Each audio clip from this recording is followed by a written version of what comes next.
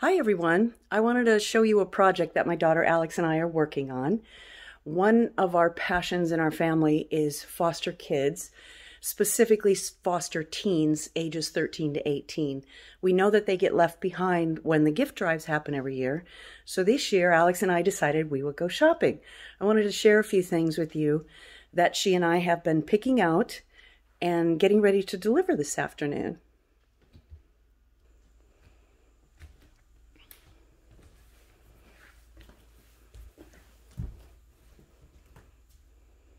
And there's Alex. Hello. So we have boxes and boxes of stuff to deliver today to the warehouse. I'm going to show you just a few ideas in case you guys still wanted to donate. They're accepting items up until December 21st, so they have time to distribute for Christmas. As a theater arts teacher, I talked to my older teen students and kind of find out what they're interested in, and then we went off of our own ideas. So a lot of them suggested things that they can do on their own or things that they can just chill out with. So a big idea was art supplies. So these adult coloring books with lots of patterns, and then we also provided drawing utensils. So we got colored pencils or markers or gel pens.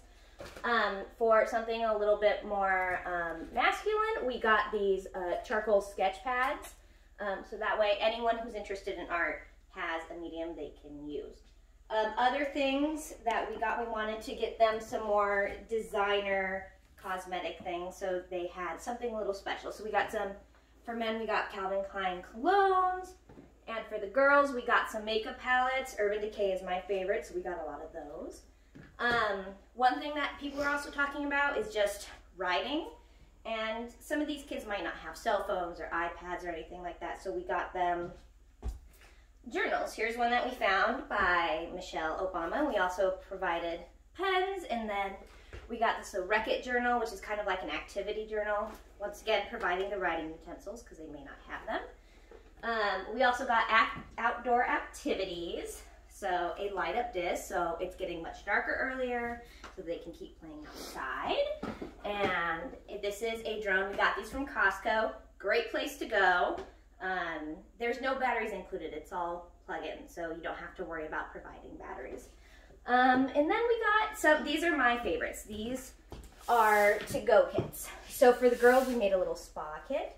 We provided, mud masks and like a spa headband, and then we got some really nice lotions for them just to have a little pampering. For the guys, we got nice body sprays and hair gel and anything that they might do to kind of fancy themselves up. Other ideas are designer sunglasses. Amazon has so many. The big trend right now is wood, so we got a few wood designer sunglasses, but really anything that you get, whether it's female forward or male forward or unisex, I think these are pretty good gifts. So I hope they give you ideas, and I hope you contribute. So thank you again, and I want to give a very special thank you for those of you who contributed on our Facebook Giving Tuesday page. So far we've raised $920.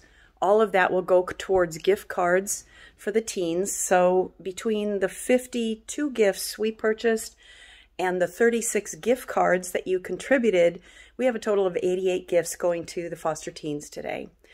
So if you have an extra love to give, if you have a little bit of money or even your time, it's a great season to do it. And let's get rid of the 2020 drama, anger, frustration. Let's go into 2021 with a great heart. So Merry Christmas to everyone. And Happy Holidays.